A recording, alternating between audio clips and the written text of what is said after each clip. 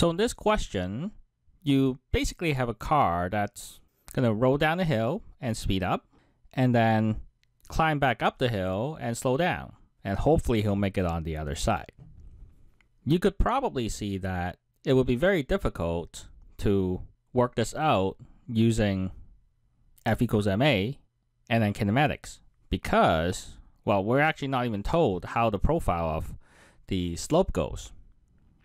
If you have a problem like this where we relate two different points in time and we don't really care about things in between, that's a good tip-off that we're dealing with some kind of conservation laws. And in this case, we'll be using conservation of energy, and this problem kind of serves as an example how to lay out and use the method to do very typical conservation of energy kind of problems. But before we can actually make use of conservation energy, we do have to establish that it is actually easy to use. What makes energy easy to use? If you look at the entire energy balance, calling this the first point, and then the next point we're interested in is that point, it is only easy to use as long as this term in the middle, this non-conservative work, is 0. So throughout the process from 1 to 2, right, there's an invisible 1 to 2 here, we gotta check that no non-conservative work is done.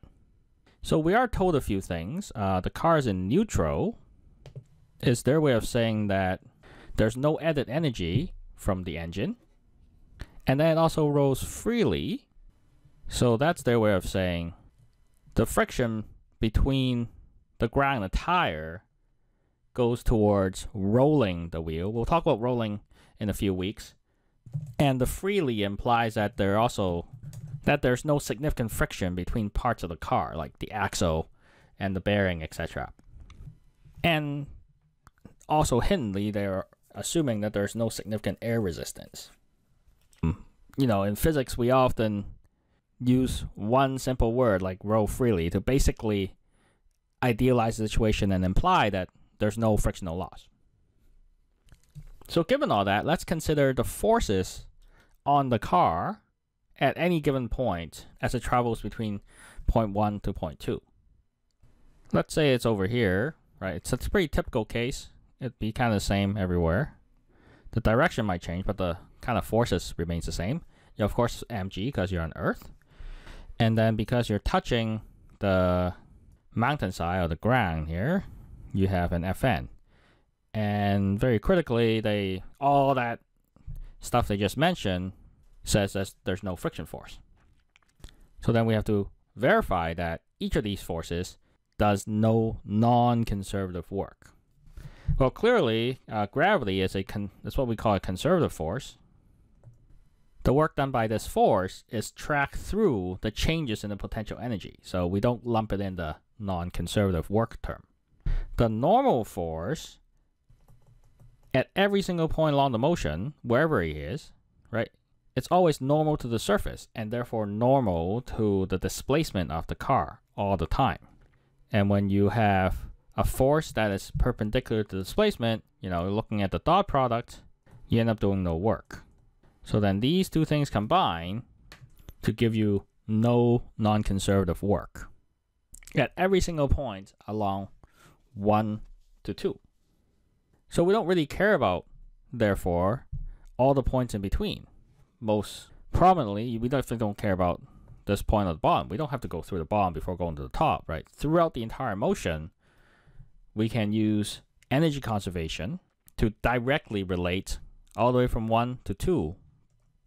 If we look at the energy balance again, this middle term here is the only term that doesn't just refer to the endpoint. And since we established that throughout the entire travel, there's no non-conservative work, then we only care about the endpoints and none of the other points in between. I know I've been quite long-winded about this kind of concept, but it is very important to check. We can't just assume that Ke plus Pe equals Ke plus Pe. There's always the possibility of other forces doing non-conservative work. Conservation is still true, but you can't just drop a term from your energy balance. Now that we have established that that is the case, the problem becomes a lot easier, right? And that is why we use conservation of energy for these kind of problems. Expanding a little bit, you got various terms. At this point, I like to make myself a little table to track the various variables involved, right? There's time 1 and time 2. There's 2 times we're relating. And at each time, because we're dealing with kinetic energy, we deal with speed. And because we have potential energy, we're dealing with height. So I like to list out everything in a table so it's nice and clear. At time 1, my speed is 10 meters per second. At time 2, I do not know my speed, but that is perfectly fine because that is the thing I'm trying to solve. Initial height at time 1 is at 10 meters. When we get to the gas station at time 2 or 0.2, we are at 15 meters in height. So now that we have everything, we basically just rearrange and solve. And we're solving for V2 here. Some algebra later, pretty simple algebra. And you notice that every single term on top has mass in it, so all those masses cancel out with the mass on the bottom. So in fact, we didn't even need to know the mass of the car. So just subbing in numbers, being careful, H1 versus H2, right? All those subscripts, very important. Through the calculator, the car definitely arrives. That's a good thing. And it arrives with a speed of 1.4 meters per second left. It makes sense because it's slower than the 10 meters per second we started with because you climbed up a little bit. And that we didn't end up with some funky imaginary numbers, which tells us he would never reach up to that height. So, very typical conservation of energy problem. Identifying the 2 points you're trying to relate, double checking that there's no non-conservative work being done in between, and making that little table to track and organize all your information